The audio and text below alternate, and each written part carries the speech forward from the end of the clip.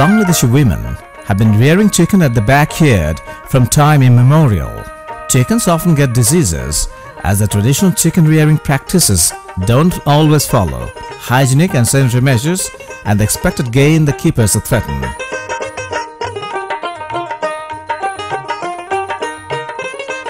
The Food and Agriculture Organization of the United Nations (FAO) and Government of Bangladesh have jointly implemented a project called Improving Food Security of Women and Children by enhancing backyard and small-scale poultry production in the Southern Delta region with a financial grant from the United States Agency for International Development (USAID).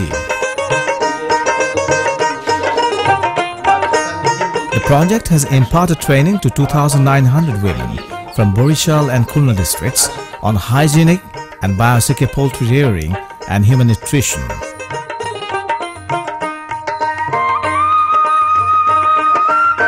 These women have also received an input package of 1 biosecure chicken shed, 10 improved variety chickens called Shonali, and other necessary materials. The project has developed a cohort of vaccinators who are now actively engaged in vaccination of birds to prevent them from major diseases. As the farmers comply with the biosecurity measures, the mortality in their flock has dropped and better egg and meat production is observed. Eventually, the families are now consuming more eggs and meat than before and gaining some extra income by selling eggs and chickens.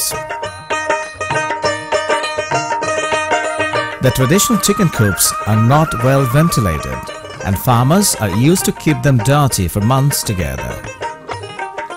Therefore, the project provided different parts of poultry shed to farmers, which farmers can easily assemble to make a complete well-ventilated coop.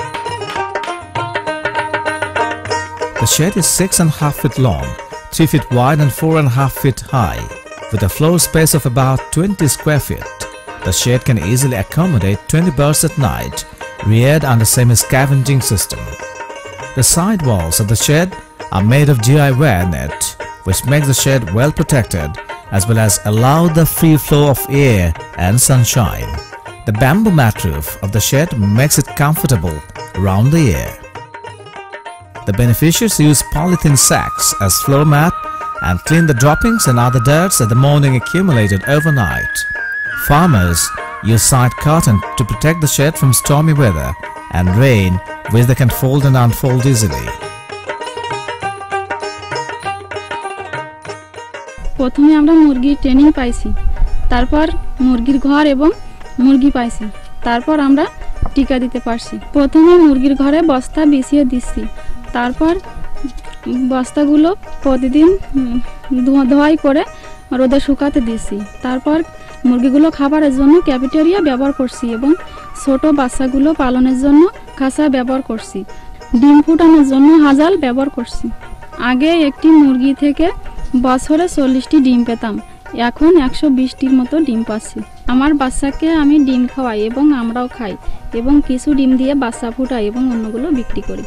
বাচ্চা মুরগি বড় হলে আমরা মাংস রান্না করে খাই এবং অন্যগুলো বিক্রি করে দেই এবং যেগুলো ভালো সেগুলো থেকে পালার জন্য কিছু রেখে দিই। টিভিটা ব্যবহার করে সাবান দিয়ে 6 ধাপে হাত ধুই। খাবারের পুষ্টিমান বজায় রেখে খাবার রান্না করে পরিবারকে খাওয়াই। In addition of supporting farmers to improve productivity of backyard flocks, the project has contributed to the improvement of egg production of small-scale commercial farms as well. The project supported a total of 40 small commercial chicken farms, establishing biosecurity system in 4 unions of Uzirpur and Babuganj Upazila in Borishal district.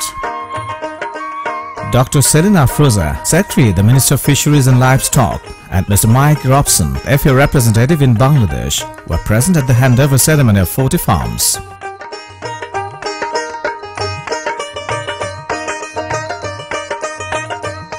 Now farmers are following biosecure farming system and getting eggs from their flocks.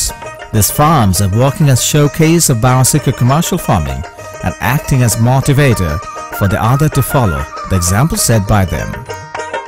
The farms are thereby meeting the nutritional needs of the families and community and bringing fortunes to farmers from the egg cells. The project is about biosecurity in the backyard poultry system in the south of Bangladesh. It was designed originally at a time when disease problems were quite present, such as avian influenza.